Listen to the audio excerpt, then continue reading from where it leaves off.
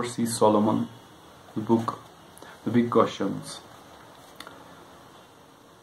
Philosophy, religion, and science have always been closely related.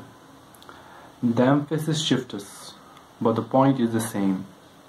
The importance of ideas and understanding, of making sense out of our world and seeing our lives in some larger, even cosmic perspective. Ideas define our place in the universe, our relations with the other people. Ideas determine what is important and what is not important, what is fair and what is not fair, what is worth believing and what is not worth believing. Ideas give life meaning.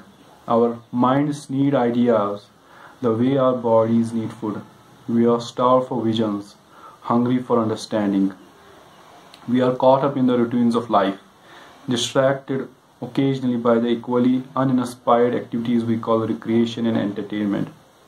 What we as a nation have lost is the joy of thinking, the challenge of understanding, the inspirations as well as the consolations of philosophy.